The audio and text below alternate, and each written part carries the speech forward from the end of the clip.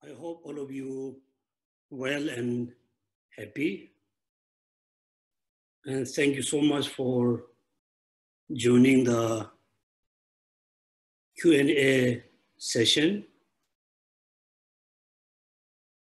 I hope by the Q&A session, you can get some knowledge about Dharma. Also, I hope you get some clarification about your doubt. First, I really welcome all of you for the Q&A session. As usual, at the beginning of our session, this morning session, please everybody be physically, mentally relaxed.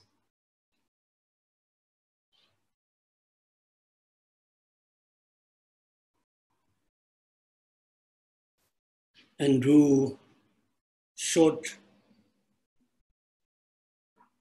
time for the breathing meditation. First, you just breathe in until your throat, feel the sensation. Breathe out, feel the sensation around your throat, all the way to your nose.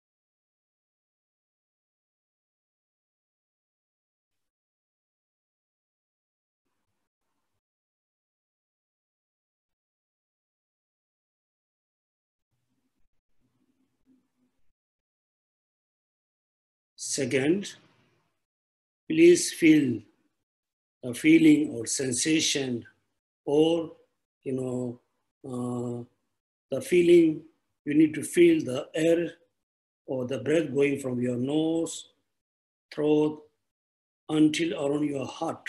You need to feel the, feeling or sensation. You need to feel the air is going in and out until your heart.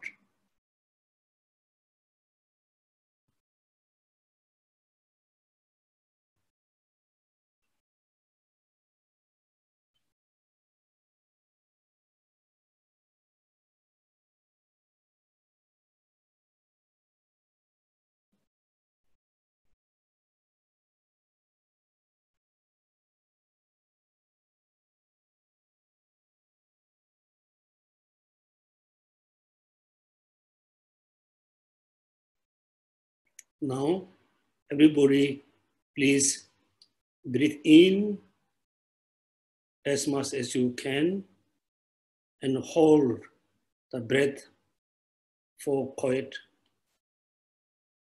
long time.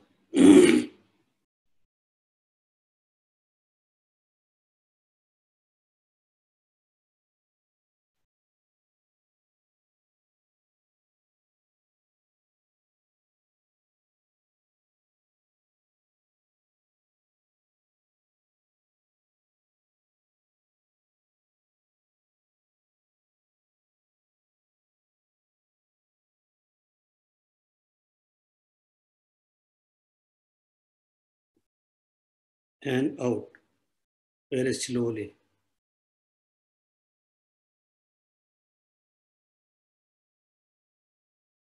Once more in.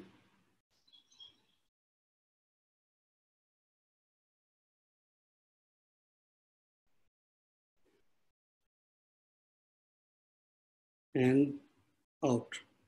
And fully breath out and stop, hold.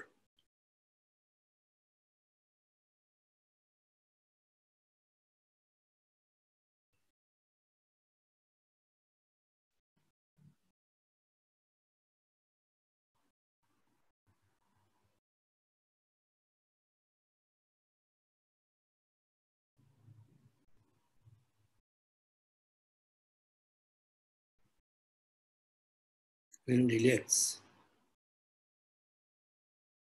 So while you are hold the breath in, then you can feel, the beating of your heart.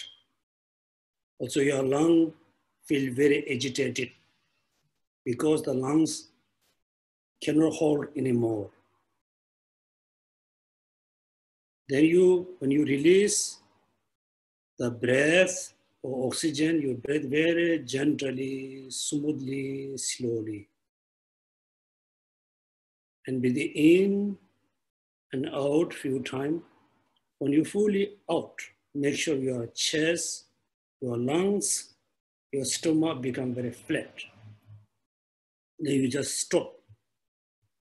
Don't breathe in and out as much as you can.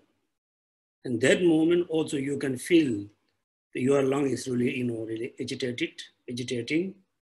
Your heart is really looking oxygen.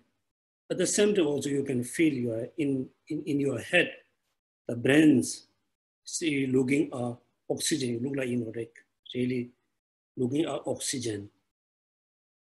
So you do the exercise few times. Then again, we just breathe in, feel the feeling of going air in your body from your nose, your throat, your lungs, all the way around your, below the belly button, around the belly, and out, in, out. Then when I say, stop in, you fully breathe in all the way to your stomach. Then you hold the air or the oxygen in your belly. Hold as much as you can. Okay? Look.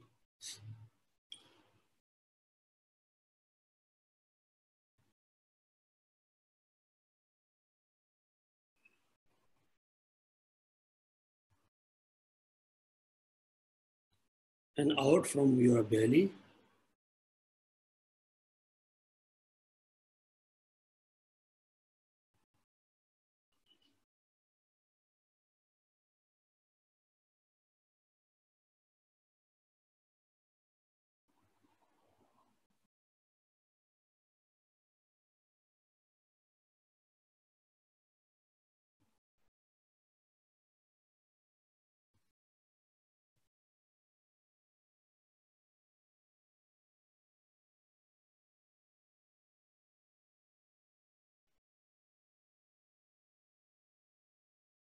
So next, you need to hold, okay?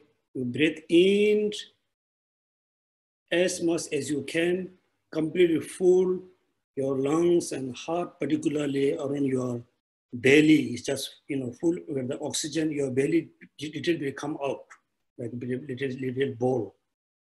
So you just hold as much as you can. Okay, stop.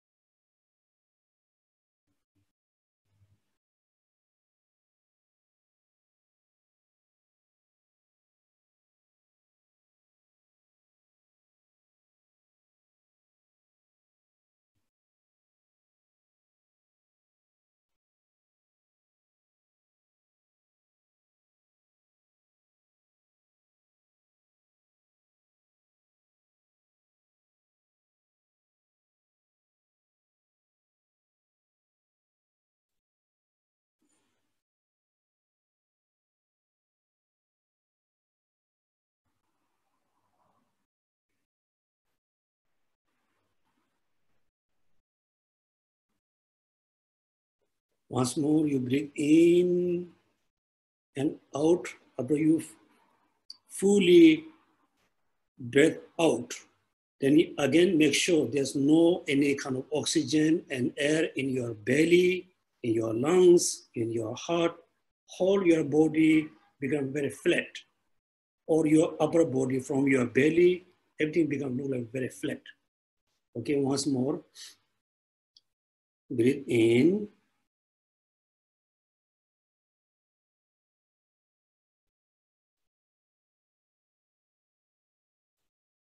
out, out, out, out, out, out, out, stop.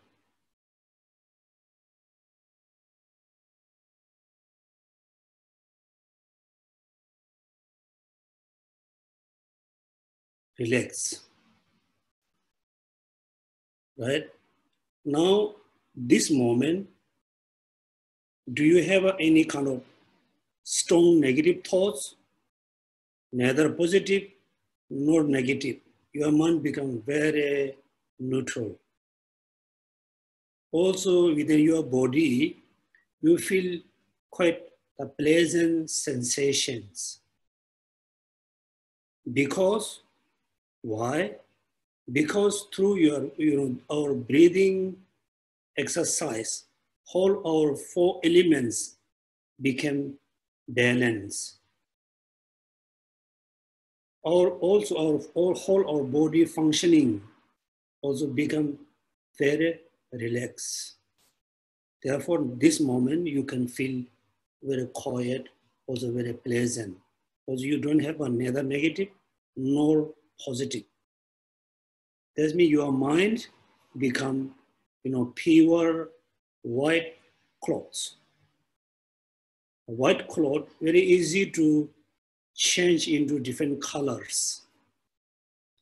Then after you have this kind of neutral mind, pleasant feeling, then next I will ask you to, certainly you can, remember all sentient beings around you, particularly your enemy, the person, the group of people, and cultivate compassion.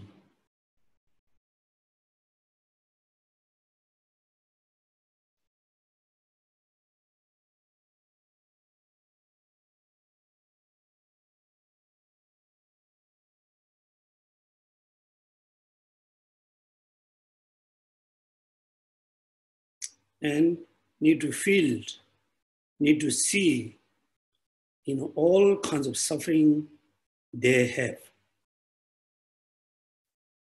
I'm not going to say we have, they have, because you need to cultivate compassion. Therefore, you need to see, all kinds of suffering they have. Also, we have to see all sentient beings completely in suffer. Then you have a strong motivation or strong aspiration to them be happy, love, free them from suffering, compassion, right? Therefore, you need to know the point at the beginning why we need to do the breathing meditations. Because in order to calm your body and mind, in order to balance your 4 elements in your body. Otherwise, right at the beginning, if you try to practice compassion, love, try to do the meditation on, compassion, love, emptiness, you cannot. Because your mind haven't calmed down. Your body is still very active. Therefore, this kind of breathing meditation is very, very important, number 1.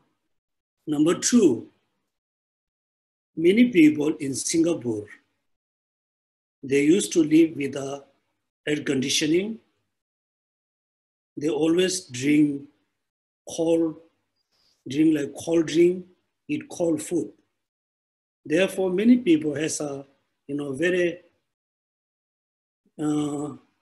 coldness feeling around your stomachs, around your kidneys. So if you do the last, the breathing meditation, breathe all the way to your stomach, hold there as much as you can, and release. And few times breathe in and out, fully release and hold. It's very useful technique to produce heat around your lower body, particularly around the stomach and around the kidneys area. And if you do more, effective way to produce heat around your belly, around your kidneys, around your the unitaries, right? You need the urine, the channels. Then after you fully breathe in, then you need to visualize very tiny object, very small object around below your belly. Then you just focus on the small, like bindi, small object below your belly button, around your private parts. Just fully focus the small object and do few, like maybe 20, 30-minute meditation on focus, the small object below your belly button, below, let's say around your private parts. So there's a particular nerves, I'm not going to tell you, is really useful to produce heat around your stomach, around kidneys, particularly in whole parts of our body. That's why this is the very kind of practice, the person who practice Tummo. Because the heat starts from your, around the belly. Then slowly this heat always go up. The whole your body feel very hot. Therefore, even though this day, many practitioners, include lay person, they also do a Tummo practice in order to keep their body warm. Because the practitioner who stay in like a Himalaya, who stay with a very simple little clothes, they need a technique to produce heat themselves. So this is the discussion with us, our discussion. Second, somebody asked a question, how we can, one way we're talking about, food offering.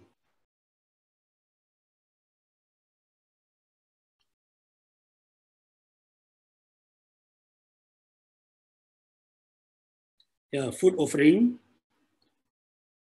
Then the person asks, how to handle the food offering in puja and wastage.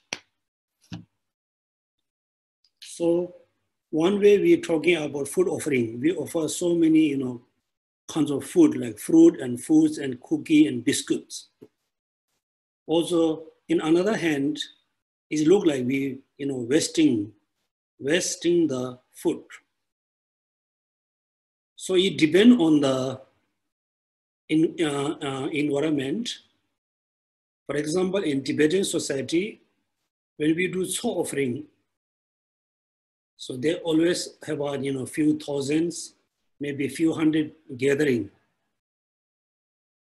So after we offer the so, offering food to whoever, then we distribute the food to the people who attend the puja.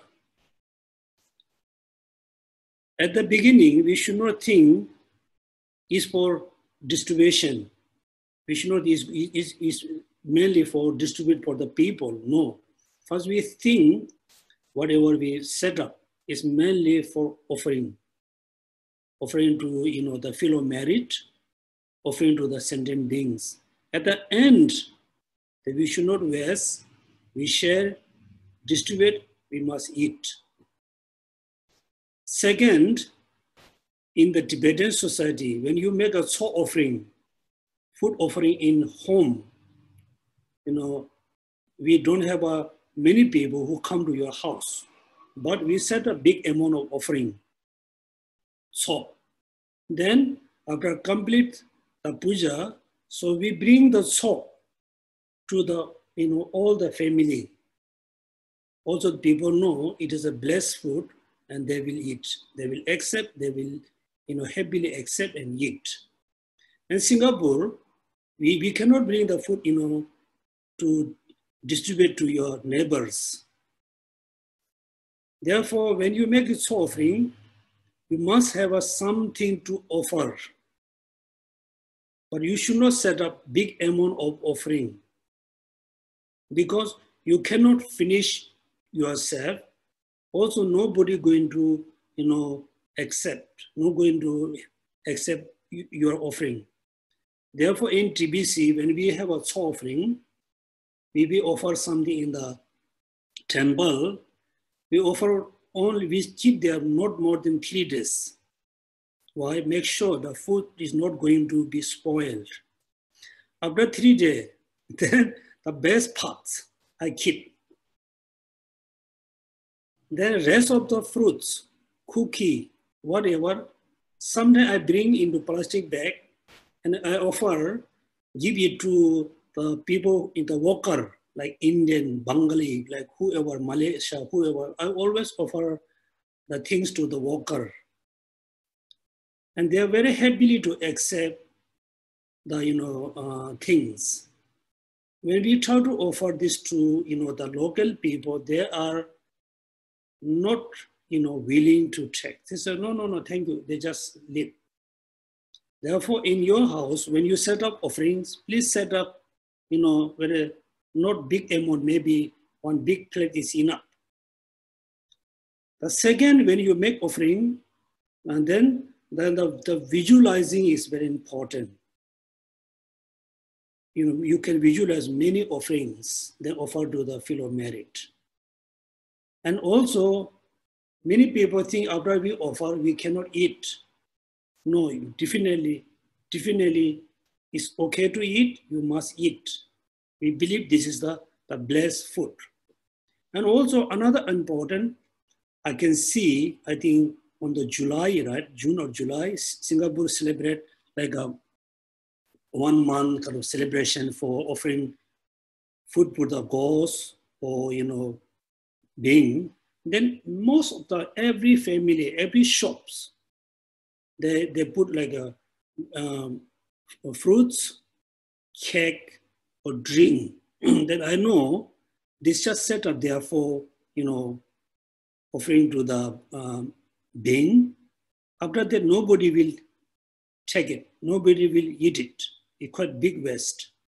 If you follow, that kind of tradition, if you believe, that kind of tradition, you just offer very simple, one piece of fruit, maybe little small candle.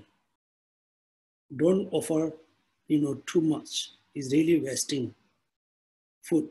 Also, we have a culture to burn the paper. Someone pass away, we buy, like a lot of paper with the painting, color, symbolic, so and so. We burn a lot of papers. This also, I don't know much about the practice. Also, it look like, quite big waste. Not just wasting the, papers. Also, it's really polluted the environment. So this thing, according to the time, we need to change this kind of culture. Okay, this is the answer for the first question. Second, one of our Dharma friend asking the dream yoga is good or not. Or the person, they have been reading the books written by Wangyal Rinpoche. I really don't know him, but I knew him. I knew about him. He's one of the Tibetan Rinpoche. He always teaches the dream yoga. If you are not advanced practitioner, particularly if you are not advanced about to recognize, the subtle mind, then the dream yoga is not useful, not become very important. If you're able to recognize the subtle mind, if you're able to see the dream as a dream, during the dream time, they're useful. Most of us, after we woke up in the morning, then we realize, oh, it was just a dream. We cannot recognize the dream as a dream during the sleeping time. Therefore, when we have a wonderful dream, we feel so happy when we woke up. When we have a terrible dream, very scary dream, when we woke up, we feel scared. We feel very suspect about the dreaming because we don't realize the dream as a dream in the sleeping time. So if you're able to recognize the dream as a dream during the dreaming time, then the dream yoga becomes very important because you can see yourself in the dream. And there's a lot of practices about the dream yoga. The dream yoga is linked with the Hindu Tantrayana and the Buddhist Tantrayana. It is very important, also useful. As an ordinary, like our Dharma friends, most of you, I don't think it can be very effective. It can be important for you because most of you really don't know anything. The best, study Lamrim, practice Lamrim. Study the Tantra Sutrayana path. There's no any dangers. Also very easy practice. We talk about compassion, we have a compassion. We talk about generate compassion towards all sentient beings. So we have the compassion, you need to extend the compassion towards all sentient beings. Also we talk about contentment. We also know how to content. Then slowly we have to learn how to content with every samsaric things. And also, we talk about renunciation. Also, we are quite renounced with a certain path. Also, you need to learn how to renounce with every samsaric things. Therefore, practicing Sutrayana is very practical, is also very safe. Practicing Tantrayana, if you don't know, there's a lot of dangers. So as a beginner who don't have the profound knowledge about Tantrayana, then the dream yoga, even though you cannot really practice, it cannot be that important. So this is the answer for one of our Dharma friends. Okay, so can I have a question? We can start a new question. Yes, we can. Geshe-la, I think pertaining to the first question about the food offering in a puja, I'd like to unmute Sister Lian Chu's mic. She have an add-on question pertaining to that. So let me unmute her mic. Okay, Sister Lian Chu, your mic is unmuted. Tashidele. Geshe-la, thank you for answering these questions. Actually, my question was also to do with the practice of eating a bit of the biscuit and then throwing it away. Oh, yeah. What is the symbolism of that? Because after you throw it away, you have to throw it away properly. And in our living lifestyle, we have to throw into the rubbish, So I was always a little bit puzzled by this practice. It's a very practical question because according to Tibetan, like Buddhist traditional, when we do puja, so we make a lot of torma. In the Western country, even though in the Asian country like Singapore, after you complete the puja, where you're going to throw the torma? if you just throw in the dustbin, it's a really big waste. So therefore, in Tibetan Buddhist center, sometimes when we have a torma, when we bring to the ocean, the torma, and we offer to the fish, because it's a kind of like cake. Then the fish can eat it. Second, when we make a soul offering, after at the end, so everybody must eat the soul, then collect the leftover. When we collect, you should not collect too much. Maybe just, small piece of like a biscuit, small piece of portion. Then, yes, it's okay to throw away. It's very small piece. And also, sometimes we think it is waste. Yes, it's waste for the human being because human being not going to eat the leftover soul. But it is become very important food. The non-physical sentient beings like hungry ghosts, like other, formless.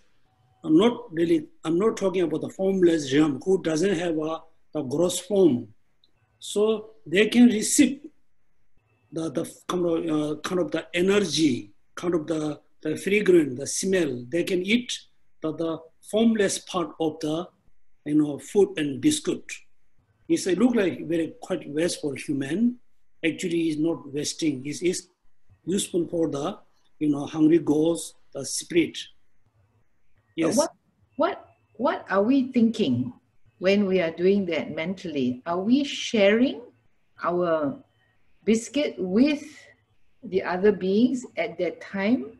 And that is why we throw it away, because after that, we don't eat it again. What is the symbolism behind it? Yes. Because the leftover soul, we mainly offer to the non-transcendent Dharma protector, the worldly Dharma protector, the worldly protector. Also, we offer the leftover soul, the bad spirit, not the positive spirit, the negative spirit. So after they eat it, if human take after they eat, if human is a kind of, you can have a kind of negative, the energy, negative consequences. That's why after you offer the leftover soul, you cannot eat, you can throw away. And also we must know the environment, like Tibet and like Ladakh where I was born, nothing cannot be waste.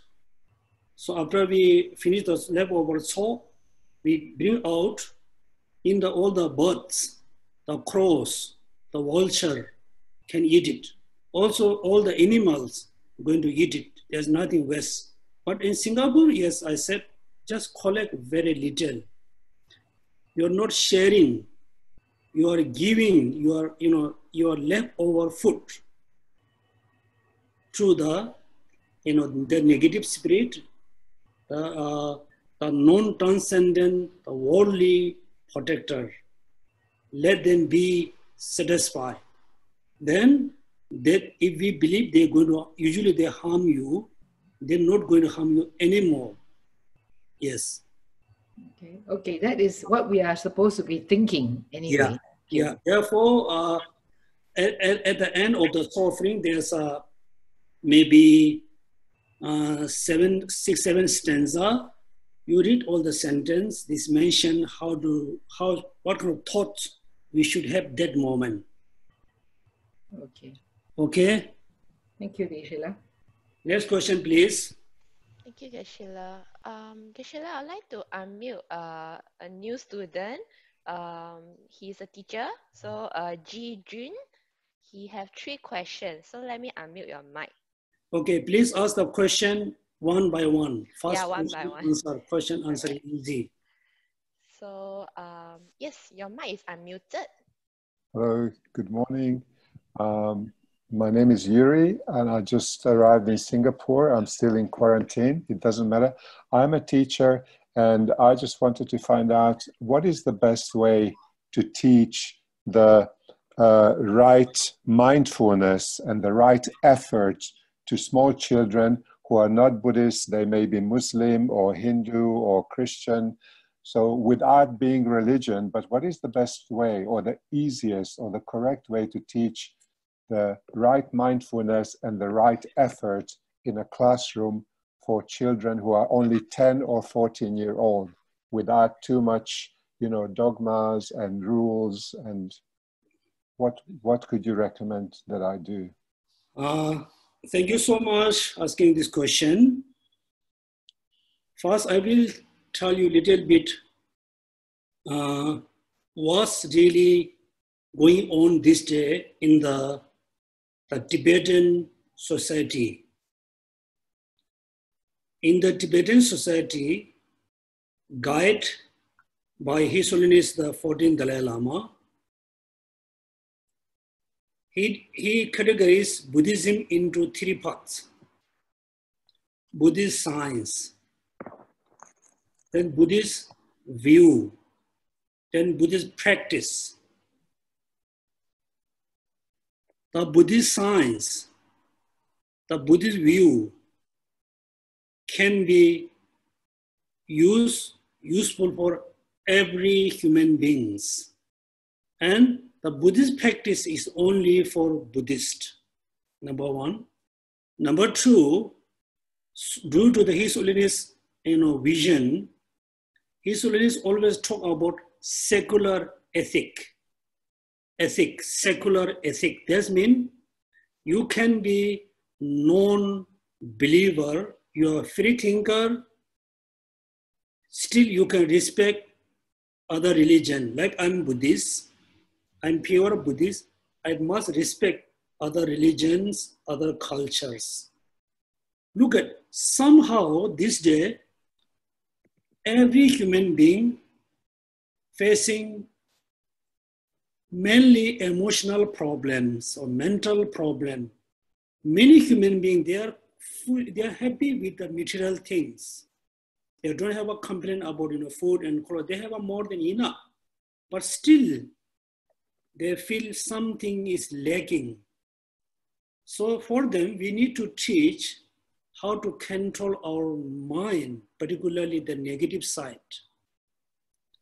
So controlling negative sides is important for everybody, whether you are believer, non-believer, you are children, or you are adult, you are in all age, very important.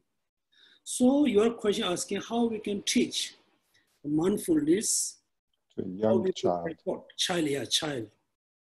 Usually it's very difficult to teach mindfulness for every human being in this moment, this time, because within for 1 hour, we have so many distraction in thought in our mind, because we have so many things around us. Even though, look at, the phone is very simple phenomena, very little object. When you open, it gives you full of distractions. So since child, all the child, even though like 3, 4, 5 years old, they using phone, they use iPad. While they eating, they play the game.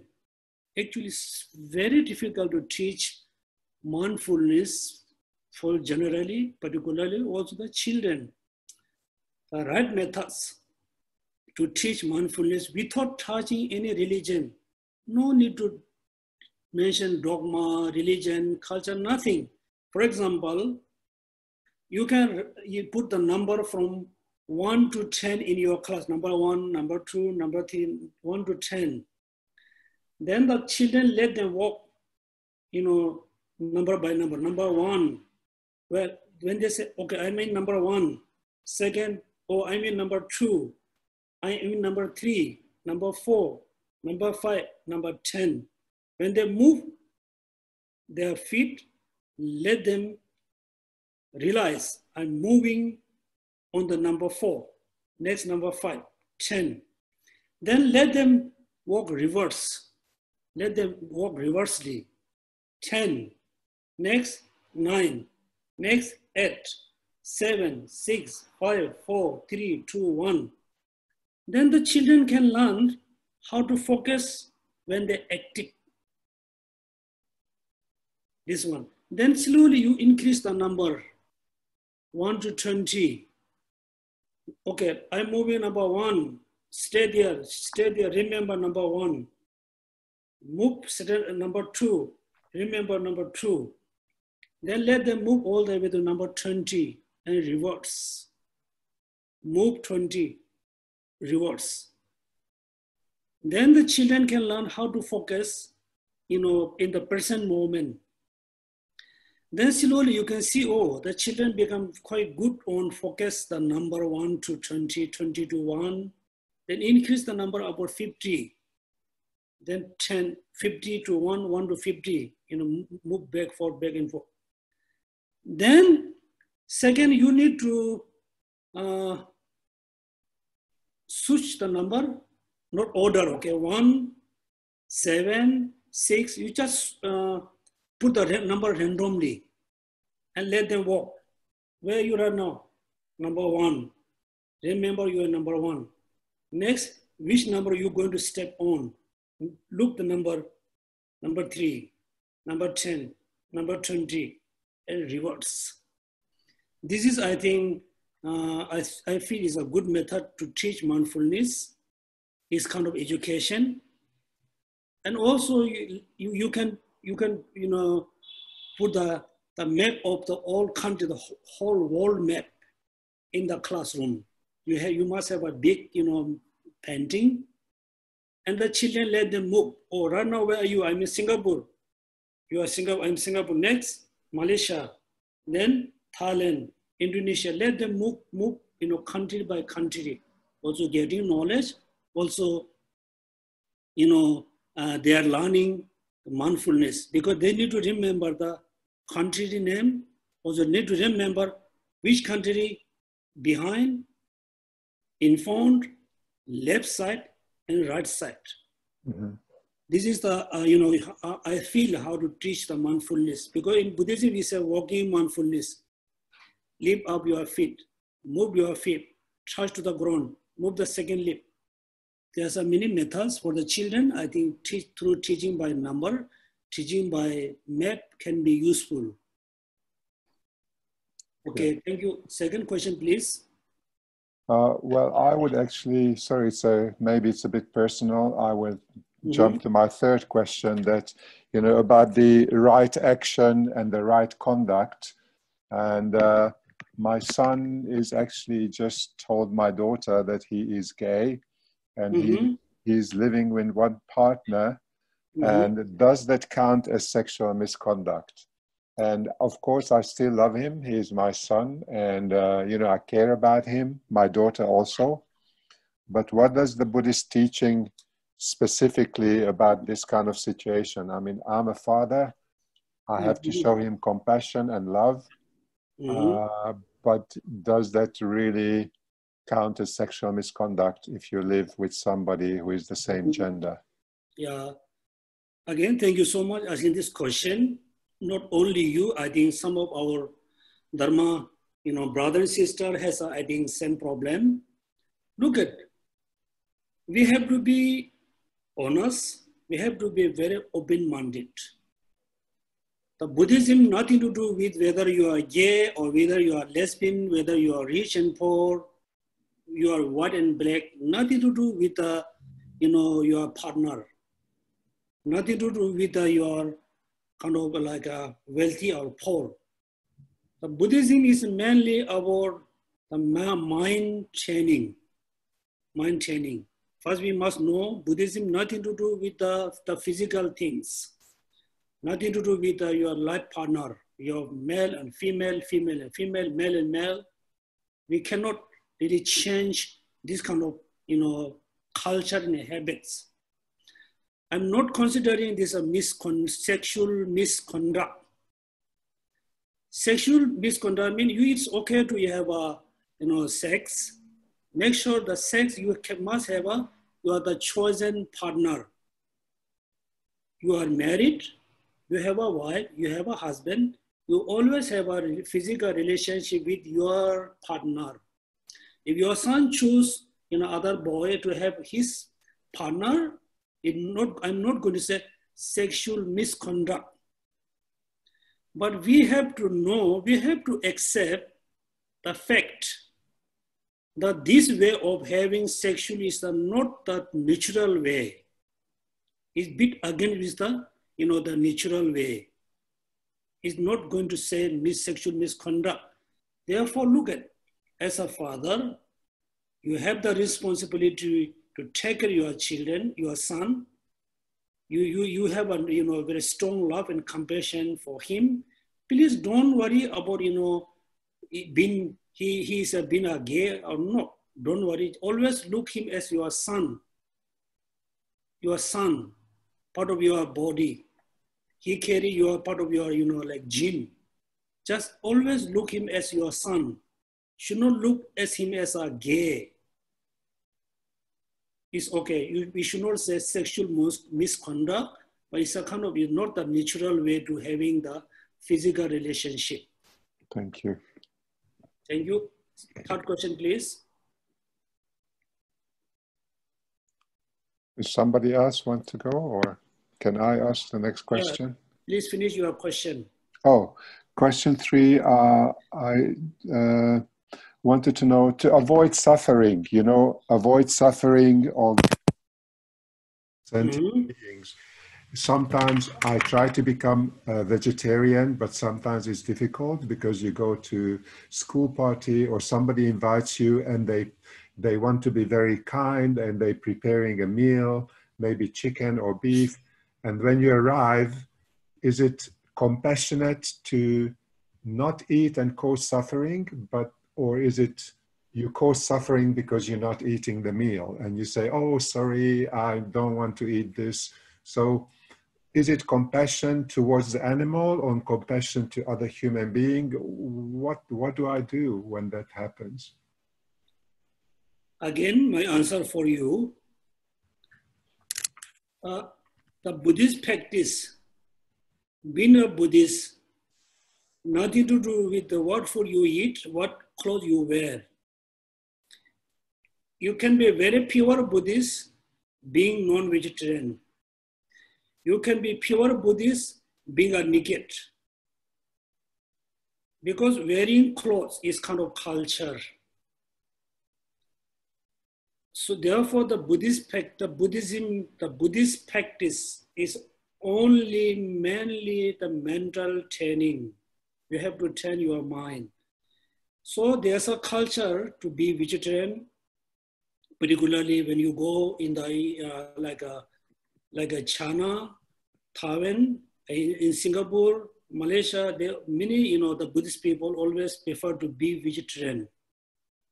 This is their choice. When you go to Tibet, when you go to Sri Lanka, Thailand, Burma, Cambodia, Mongolia, Japan, Korea, most of the Buddhists are not vegetarian. It's up to you what kind of food you can eat. Let's say you are being vegetarian for many years. Why you being vegetarian? Because I want to avoid suffering of the animals, suffering of pigs and chickens. You still kill it and you cause a lot of suffering for another. Mainly you want to avoid suffering for them, right? Yes. So this is a very good way to think. Being a vegetarian, I don't want to harm anybody, any sentient beings, chicken, pig and buffalo, cow. It looks like you want to practice the non-violence. Yes. Non-violence, compassionate. So let's say you are being vegetarian, somebody, prepare non-veg food for you. So that moment, whether you eat or you don't eat, the meat is already there. The being who already suffered, they already suffered. You not taking this meat, you cannot change the suffering. The being which is already killed it, you cannot change. The sentient being already suffered, killed, the meat is there. So you should think, this is already, killed, maybe a few days ago, a few weeks ago, it cannot change the suffering, already suffered. So that moment, you have a, think this way, you take the food and also generate compassion towards the being who killed it, who died. Or also you can just have a sense of, sense of appreciate the people who prepare food you. You should not have any the negative thoughts. And also look at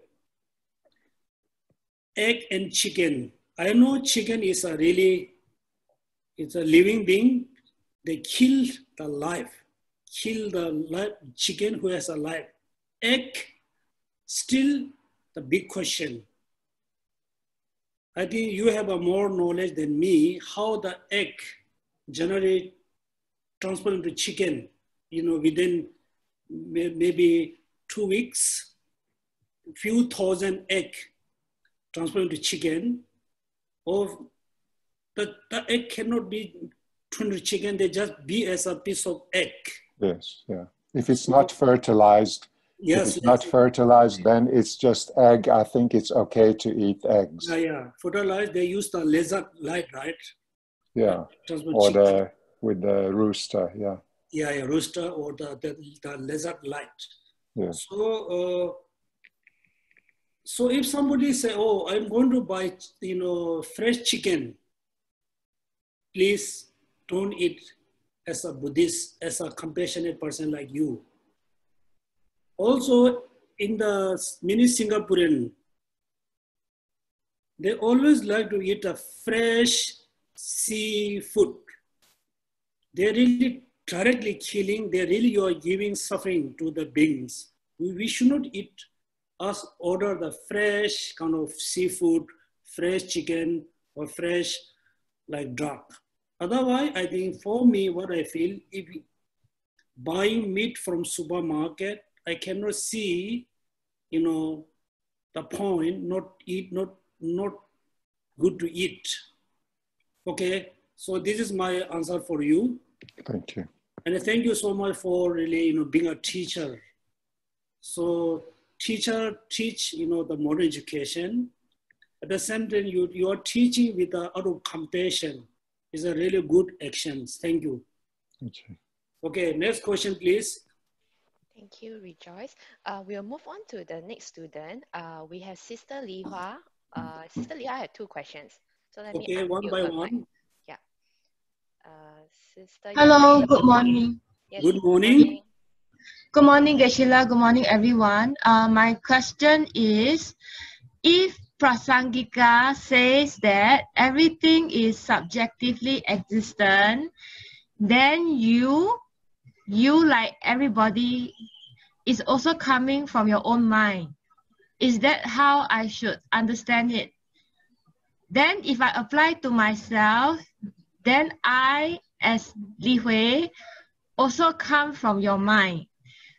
But then I know that I exist regardless whether of your mind. So is this how I should understand it?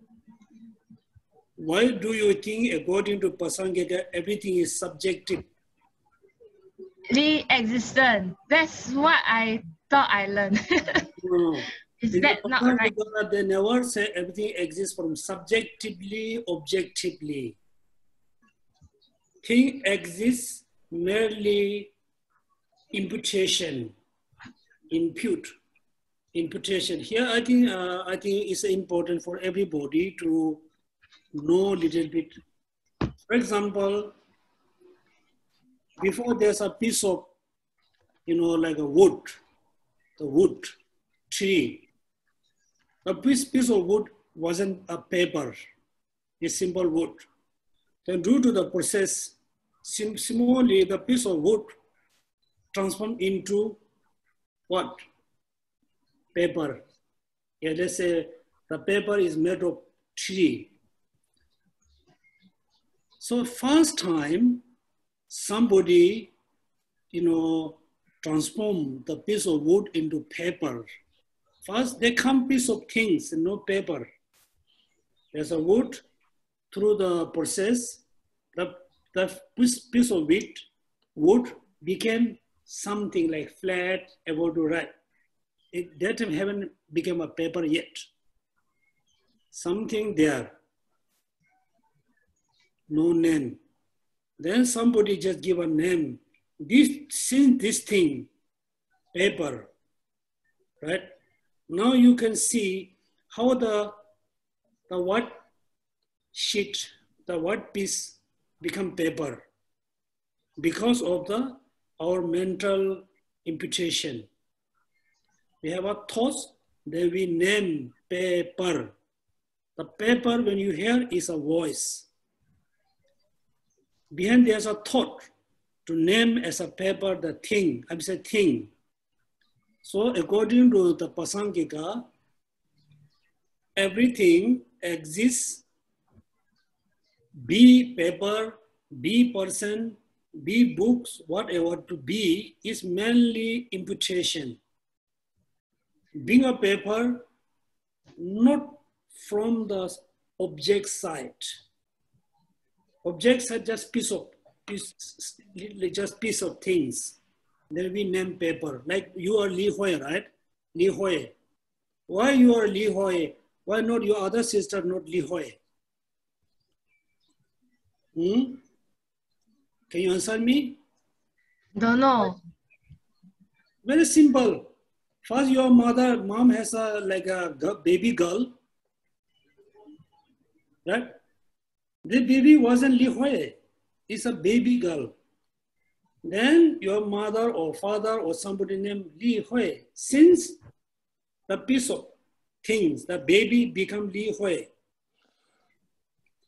If the baby be a Li Hui from the object side, since you born, no need to give a name because you already born as a Li Hui. No, right? You just born as a baby girl, then somebody named Li Hui, since the baby become Li Hui. Then whether they are Li Hui or not, it depends on the subject mind. Without mind, we difficult to say Li Hui is there. For example, right now we are in Singapore, right? Singapore. And this moment, if I ask you, all of you, the Bodh Gaya Mahabodhi Stupa is exist right now? Is exist right now? I'm asking you a question. Yes. Everybody answer in your mind. Yes. How do you know the Bodh Gaya temple exists this moment? How do you know? Yes. If it's not there, it will be reported in the news. How do you know all news? What happened? Everything. Do you know today? All the news is no, right? There are so if you be honest, somebody has said, do you think the Bodh Gaya temple exists this moment? You said, I don't know. Maybe yes, maybe not. Because you don't have the subject. You don't have a mind to prove. Right? Therefore, yes. According to Pasangika, we can say everything exists because of the thoughts and the trend. Everything, be paper, books, whatever, is come from the subject side, not the object side. Yes. Your second question, please. Does it make a difference when we recite the mantra silently? Silently means in the mind, or we have to say out the syllables either softly, only we can hear, or must be like the person next to you can hear. Does it make a difference? Yes. This one, how we say yes. If there's okay, if the environment is okay, when you chant loudly, mean you chant, hear yourself. For example, when I chant Mani Padme, Om Mani Padme Hum, Om Mani Padme Hum, Om Mani Padme Hum, Om Mani Padme Hum. At least loudly chant, at least you can hear yourself.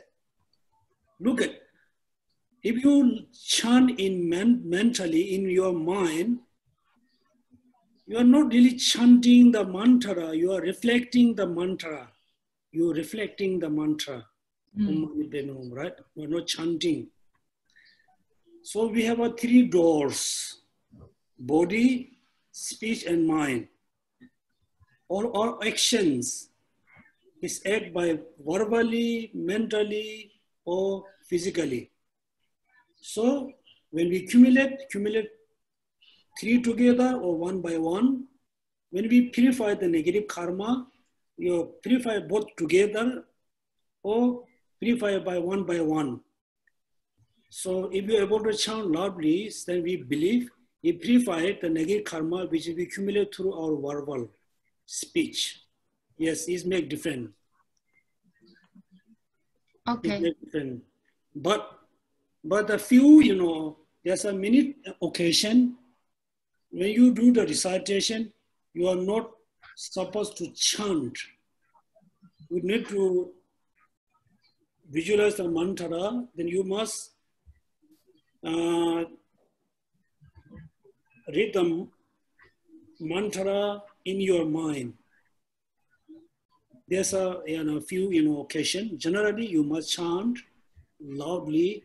It doesn't mean not make a noisy around you. Okay. Okay. Thank you. Next question, please. Thank you, Sister Liva. We'll move on to our next student, Elaine. So Elaine have 2 questions. Let me unmute her mic. Elaine, yes. Good morning, Geshe-la. Good morning. And all. This is my first question. Before learning the Dharma, the Lamrim, usually whenever I buy food, I just offer it happily. Now, being more mindful of the thoughts process, I notice that what I buy seems to be my favorite food. It seems to be more for self. So how do I transform these thoughts? No. It's why do you feel bit uncomfortable to buy your favorite food? It's like I think the food is good. I want to buy. It's okay to buy good food. You must buy your favorite food. Why you feel bad about it? It's like I put myself in front first before Buddha. Oh, no. So this is a very good question again, and all the questions are very good. And also your question, look at, when you buy food, you are buying your favorite food. It's good for you. You like it, it's good for your body. But most important, before you eat it, you offer it to the Buddha. Also, you are buying the favorite food to offer to Buddha, because first you offer to Buddhas, then you eat it. Yes. So you should not think I'm buying only for myself. You can think I'm going to buy this Buddha for me and Buddha both together. Okay. Yeah, have to look at. Have to be very practical. Also must be, look at, there's so many misunderstanding about being Buddhist. People think in Buddhism they talk about contentment. Then they thought, oh, I should not walk so hard. I should not walk for long. I should not have a lot of money. I'm Buddhist, I must practice contentment. Is wrong. Contentment, you must have enough food, money, clothes, house. If you have an excessive desire to have so much, that I must say you must practice contentment. You have a very little. If I ask you still, you practice contentment, it doesn't make sense. So buying good food, buying good clothes, nothing against with the practice of Dharma. It's nothing against with the Dharma. You must buy your favorite food, favorite clothes. Be healthy. Okay, thank you. Geshe-la, my second question is there advantage for sea barrier and the Buddhist ritual of doing this, the sea barrier, like throw the ashes into the sea? Mm-hmm. So is there any advantage of doing that? Okay. Again, for everybody, she asked this question, is any advantage or not, sea burying? This one, the Buddhism in Tibet, the Tibetan Buddhism. I always say I personally don't like Tibetan Buddhism, Thai Buddhism, I don't like.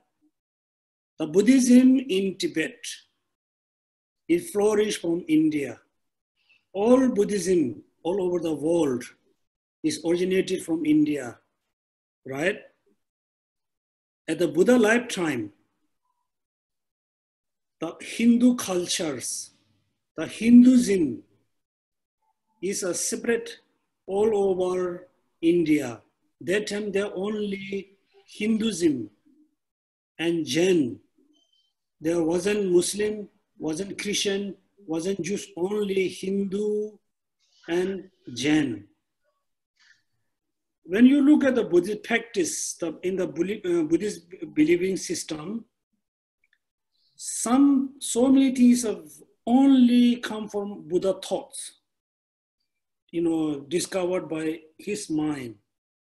Then he expressed to the disciples. There are so many things Buddha explained in the Sutra is connect with the Hindu cultures. Somebody is connect with the Hinduism. For example, not taking garlic. Eating garlic supposed to be very bad food.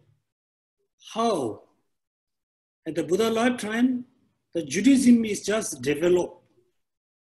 First Judaism, then after 20 years, then Buddhism developed, start.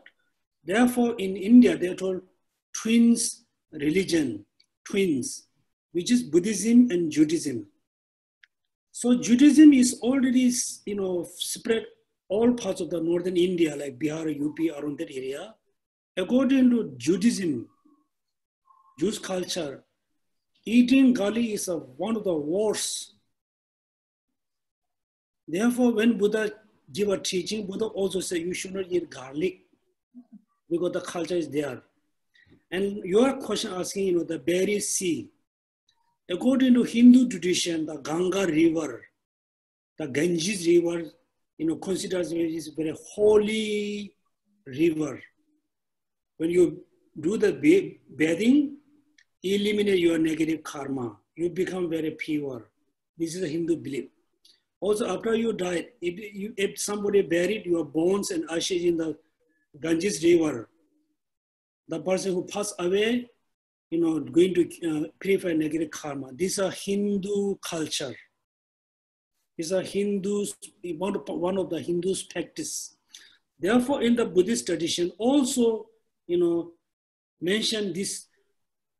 The water is pure as a Ganges water. Ganges water, pure, holy as a Ganges water. It doesn't mean actually the Ganges river is very holy according to Buddhist tradition. It's a holy according to Hindu culture.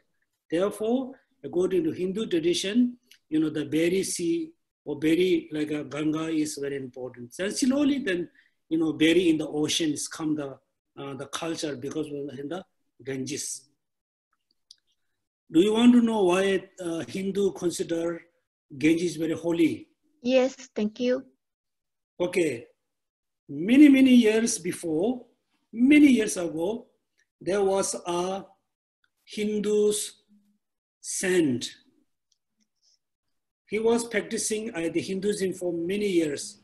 Then he knew the Ganga, the lady like Ganga, the girl, the heavenly, like a female god, she was so beautiful. One of the most beautiful lady. Then the saint, the Hindu practitioner, the saint wished to marry with the Ganga. Therefore, he was doing a lot of practice to see Ganga, to marry with the Ganga. So he cannot directly contact to the Ganga Devi, but he able to connect with the Shiva. So he always prayed to Shiva, asking Shiva, and always annoying, give me Ganga, give me Ganga. Then what happened? Then the Shiva asked to the Ganga's grandpa, please send her to the world, to the sadhu. Then the Gangas knew a human realm, the world is so dirty, very unclean. She cannot come and stay in the human realms. Also, she cannot, reject to her grandpa. Then she said, okay, grandpa, I will go to the human realms on the planet. But actually she thought, I just said to her, my grandpa, I will go. Actually, I will go to the Nagaland. Then he just left from the heaven and he just want to go to Naga. Then she was noticed. She's not going to go to the human place, human realms. So she ran away and she will catch her and she put in the, she was here. She was a big head, big hair. So she will put her in the, she was here in the hair. Then Ganga's living there for many years. Then the Hindus are still asking to Shiva, can I have the Ganga? Then Shiva didn't have any choice. He just squeezed his hair, squeezed the hair, squeeze. Then the waters come from his hair. The drop of water, I think, drop at the Ganges river. That means the Devi Ganga remain in the Ganges river since the Ganges river become holy. This is a very Hindu tradition. As a Buddhist, doesn't matter after you pass away.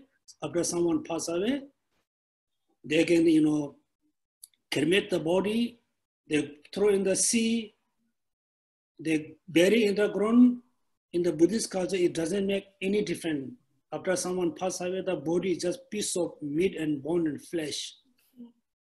It doesn't make any difference to do, sea bury, sky bury, cremation, bury underground.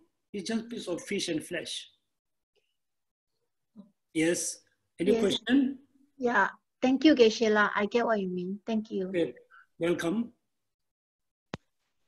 Okay. Thank you, Geshe-la. Mm-hmm. Okay. Maybe we would get Sister Zoe. Maybe I unmute your mic. See what is your question? Okay. Mm-hmm. So Zoe, yes, your mic Good morning, is unmuted. everyone. Good Can you hear morning. me? Can you hear me? Yes, can hear you. Good. Okay, thank you. Good morning, Geshe-la. Good morning, everyone. Geshe-la, would you please share with us about renunciation? How do you contemplate on renunciation? Because for myself, I find the most effective way to contemplate or on a daily basis to try to practice renunciation is to cultivate the mindfulness of death. That means the contemplation that death is certain, that the time of death is uncertain, and at the point of death, nothing helps except our spiritual practices. But how do you do it? How do the realized beings start on in this journey? Thank you, Geshe-la. Thank you so much asking this question about how to renounce, how to practice the renunciations. I said many times in Lamrim class, in English, there is the renunciation. In Tibetan, we call nge, jung, two words, nge, jung. Nge means definitely, nge means definitely, certainly, nge. Jung means overcome, free from something. Right? Nge jung. Nge definitely, certainly, surely, nge. Jung definitely overcome, definitely need to overcome. From where? From samsara, from cause of samsara. Therefore, nge jung, definitely overcome, definitely need to overcome from samsara and cause of samsara. This is meaning of renunciation, right?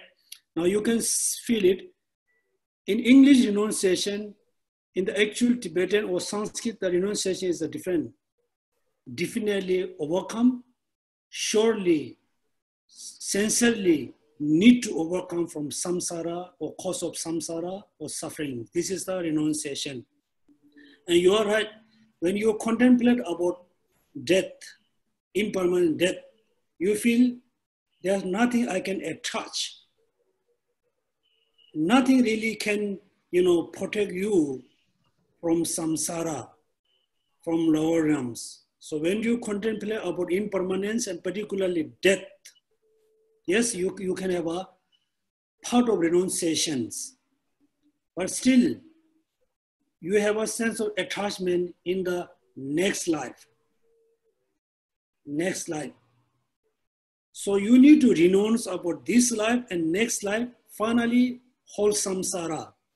Therefore, what Lama Tsongkhapa said in the 3 principal aspects, realizing the human life is so difficult to achieve, easy to lose. So you need to contemplate the, the difficult to achieve, easy to lose. And also the life cannot stop. Life is moving towards the end and moving towards death. And at the end, remember the death. So look at, you have a very precious thing. If you use it, you can have a big benefits. If you're not going to use it, it's going to lose anytime. Let's say you have a big piece of, the rare diamond. It's a very valuable object. If you don't sell it, somebody going to steal. Then you really put the effort to sell it to get the most important benefits. So you always remember, my life is look like that rare diamond. If I'm not going to use it, it's going to lose any time. Uncertainty, death is part of renunciation. Second, what Lama Tsongkhapa said, there's a lendre milu, korwe dunganam, lendre milu. The karma and the effect is there never false. There's no falsity. There's a karma, there's an effect. Little karma, little effect. Great karma has a great effect. There's always, what you call, never deceive the system of cause and effect. First, you think about karma and effect. Karma and effect, there's no really deceiving.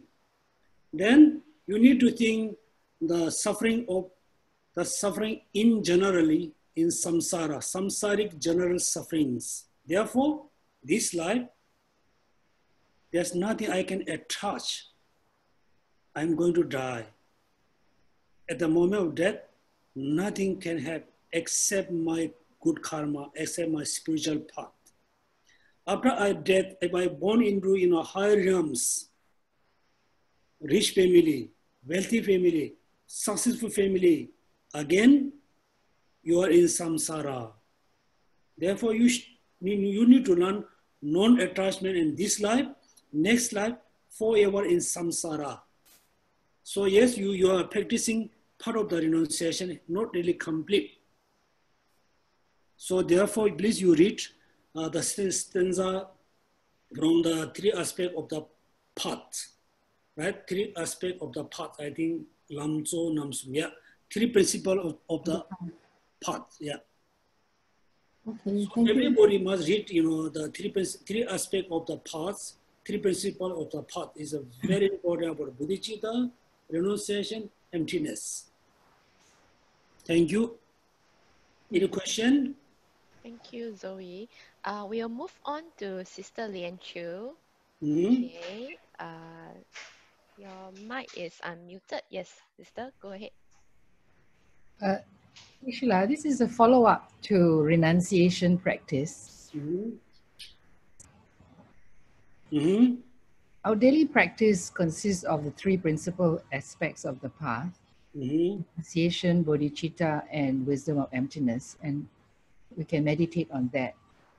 But I have also understood that for renunciation practice, we should try to do self-retreat on our own, try to increase the time for the retreat, whether it's a few days or few hours, a few days, and later on, few weeks, etc. We can slowly, gradually increase.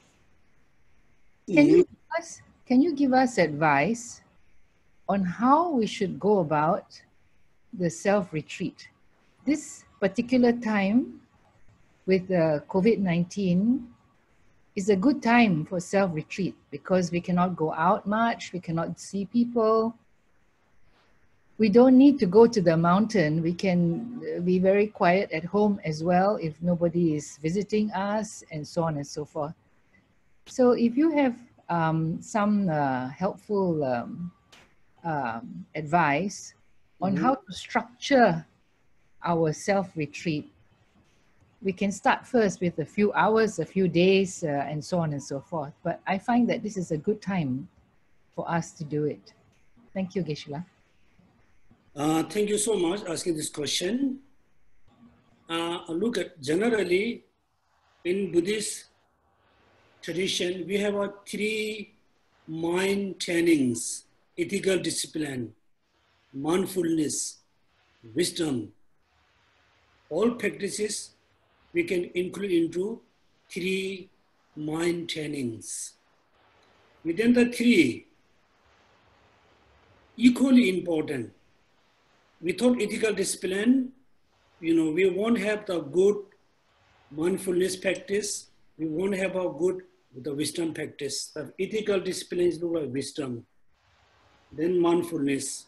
The wisdom go more deeper level of understanding of the truth. So it is good to have a retreat, like minimum 4 or 5 days, 1 week, if you could do maybe 1 month. Particularly you said, during the COVID pandemic time is good to be stay retreat. Somehow whether you want or you don't want, still you have to stay in your house. You cannot go much out. It's good to do retreat. When we say retreat, in Tibetan language, in Tibetan words, we say tsam, bondiri, tsam, right? Bondiri. So when you are in the retreat, you have a boundary. You cannot cross out. Nobody cannot cross in. You are alone or you are with someone who always have boundary.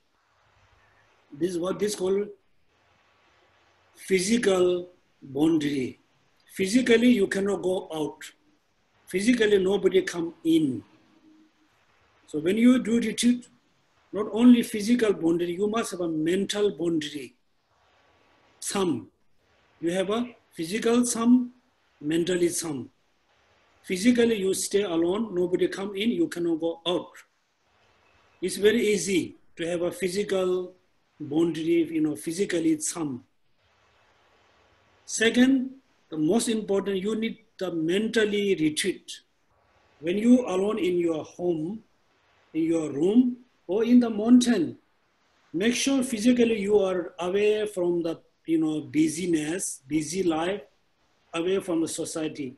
If your mind is still busy with the samsaric things, you living in your room, you miss the market, you miss the supermarket, you miss the coffee shop things, then you are not really in retreat. So in order to have the good retreat, you meet the physical boundary, the mental boundary. Physically, I'm not going out, nobody let in come. Mentally, since today, until I ending my retreat, I always only meditate on renunciation, bodhicitta, emptiness, great capacity, not any negative thought, let it arise. If you have this kind of retreat, it's very effective. It's very good to have the retreat. For example, last time we have a 10 days Yamendaka retreat. in the somewhere I remember, we have a 10 days retreat. So 10 days, all live together, then you can feel everybody become very pure friends. Build a pure friendship. When you go out after 10 days, only 10 days, when you go out, you feel very uncomfortable, a lot of distraction. It disturbs your peace of mind. Because in the retreat, you always try to have the positive thoughts. So therefore, in the retreat, you must have both boundary, the physical boundary and the mental boundary. Therefore, according to Tibetan tradition, Buddhist tradition, they say, for the 3 months or 3 years, 10 years, physically I'm not going out. None of them let him come except 1 or 2 my assistant. Assistant also can come in a certain boundary. They cannot really come close to your bed. Physical. Mental also say, since today until ending of my retreat, I not let anger arise. I not let attached ego arise. If you do this kind of practice, it's very important. You can feel the result. You can see the result very fast. Thank you. Thank you. So is there any question? Maybe last? Yes, one last question. We will have Li Hua's mic to be unmute. She will have her last question. Okay, yes, your mic is unmute. I would like to ask if all sentient beings have been our mothers. This is a logical statement based on what we have lived, since we have lived since beginningless time, or this is a reality. And if our loved one this lifetime, will we meet them again after this lifetime? Because we make prayers, for example, to meet our guru lifetime after lifetime. So it looks as if like we can meet the same, in inverted commas, right? The same being again and again. So does it apply to our loved one? Or they must want to meet us, then we will meet them? Yeah, thank you. It is not based on your wishing to meet again. Not only your karma, they must have a collective karma. You and your mother in this lifetime. If there's a collective karma to meet together, definitely, you will meet in next life. In order to cultivate compassion towards all sentient beings, it is not important whether we can meet again or not. It is not important how many times we meet each other, how many times you and your mother meet each other, how many times your mother used to be your mom. It is not important. Most important for developing compassion, first you need to accept, you need to recognize your parents are very important. With particularly mother is very important. So one day I was, I think, walking around the Klang Park. I saw a Muslim lady. She was pregnant. Okay, the baby was, her stomach is quite high, maybe 6-7 months pregnant. And she leading a child. She carries a child. Plus, she carry a big bag. Think about that moment. When I look at the mother, I feel so, really admire or really appreciate. She has a pregnant, one baby in stomach, one baby on the shoulder, one baby is she leading, also carry bag, but she never feel, difficult. Yes, sometimes she feel difficult, but she, despite the difficulties, she have a very pure love and compassion towards the 3 children. So very often, we really, forgetting how much mother is very kind, very important, how much she suffered when we were in the mother womb. Also, until we finish our study. So first, you must recognize the kindness of our mother in this lifetime. Then same way, you just say all sentient beings are same as my mother. Then you have a compassion.